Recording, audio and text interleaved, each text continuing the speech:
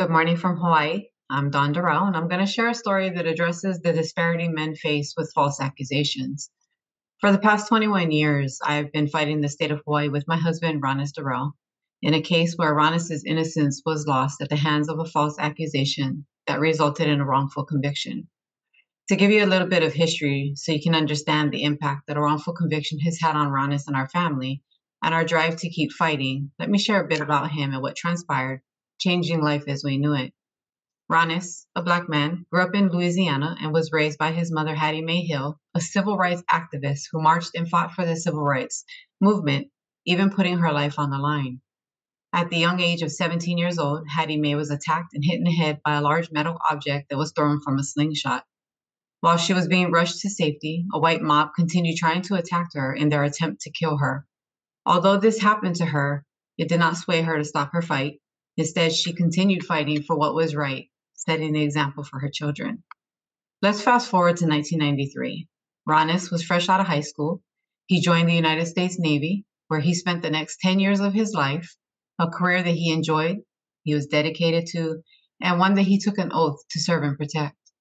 He was on a fast track as he made rank at each opportunity. On his evaluations, his superiors said he didn't meet the standards. Instead, he set them. In 2003, this was abruptly destroyed by a false accusation by the daughter of an ex-girlfriend who led her mother to believe Ronis was the person she was having sex with when she thought she was pregnant and didn't want to disclose to her mother who the real perpetrators were. Her mother named several individuals, her stepfather being named first, to which she stated no. When Ronis's name was mentioned after several other names, the accuser stopped responding, leading her mom to believe it was him. Her mom went to the police, and from there, the false accusation continued as the girl was determined to hide whom she was really sexually involved with. Not long after the accusation was made, the mother and stepfather caught the girl having sex with her stepfather's best friend. This was disclosed to the prosecution prior to the indictment.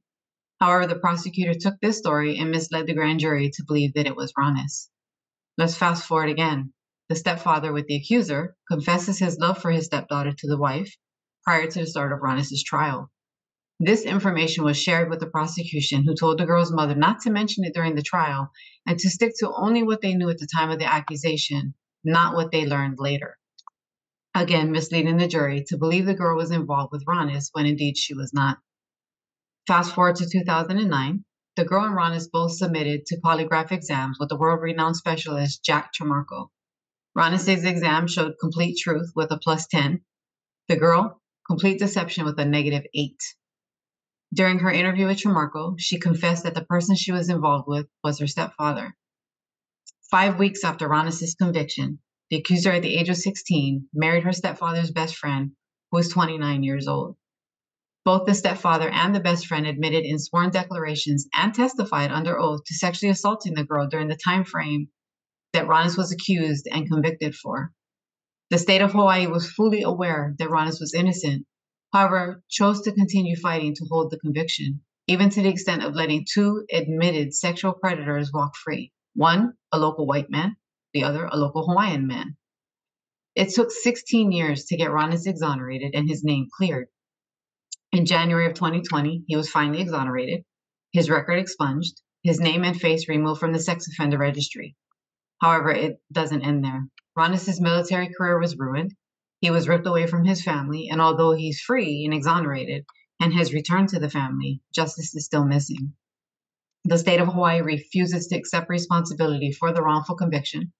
His attorney's actions after his exoneration resulted in legal malpractice, damaging his case against the state of Hawaii, the accuser, and the actual perpetrators. And now we're fighting to find an attorney who's willing to take on the legal malpractice case, because all attorneys here in Hawaii either work together or for each other. So there's a conflict of interest, or they feel threatened to attempt a case against another lawyer. 21 years later, and we're still dealing with the injustices that are caused by a false accusation. The state of Hawaii has a compensation law in place. However, they make it impossible for any exoneree to receive it because they require a judge state that the individual is factually innocent. A person being exonerated and the conviction being thrown out, it's not enough. If there's no conviction, if the person's exonerated, are they not innocent? This must change. They've had to fight for their freedom. They shouldn't have to fight for compensation too. False accusations bring such heavy burdens on the individuals, their families, and the community. The lack of integrity and desire to do the right thing in the justice system screams for a need for system reform. The lack of accountability upon prosecutors and judges and those in authority, as well as those who bring the false accusations, is a problem that must be addressed. The only way to prevent any future instances of such devastation is to draw awareness and demand change.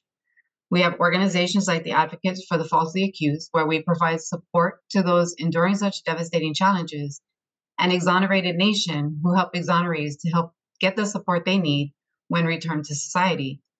But we need numbers. We need more in this fight for justice and to end false accusations and wrongful convictions. Only then will we see changes in the system. Thank you.